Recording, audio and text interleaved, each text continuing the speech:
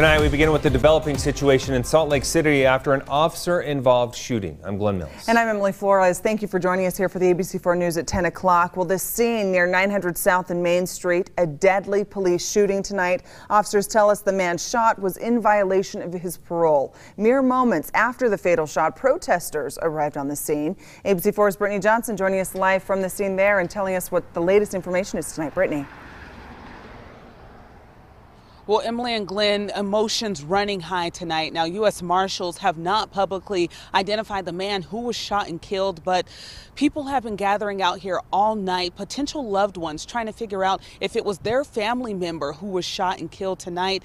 They're standing right across from me, but out of respect, we're not going to show them, but I will show you over here the crime scene. You see police officers still out here. They're going to be out here for the next couple hours continuing their investigation.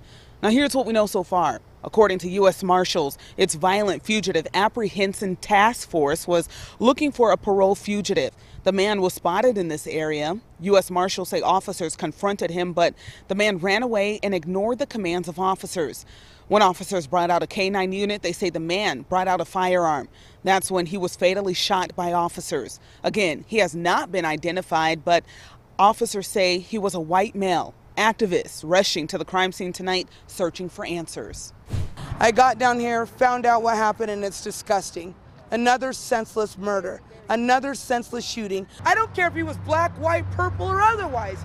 He was a human being. No dog should ever be used as a weapon.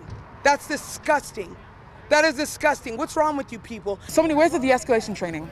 Where is all that training they talk about? There is no other fugitive outstanding at this point, and no officers were injured, and no other civilians were injured.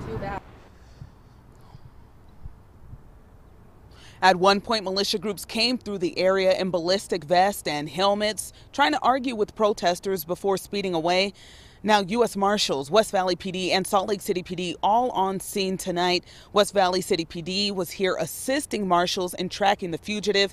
Salt Lake City PD was not involved in the shooting. They were only here to help with the aftermath. Law enforcement still sorting out which agency the K-9 belongs to and which agency the officer belongs to who fired those shots. Unified PD is taking lead in this investigation. For now, reporting live tonight in Salt Lake City, I'm Brittany Johnson, ABC4 News. Brittany, thank you.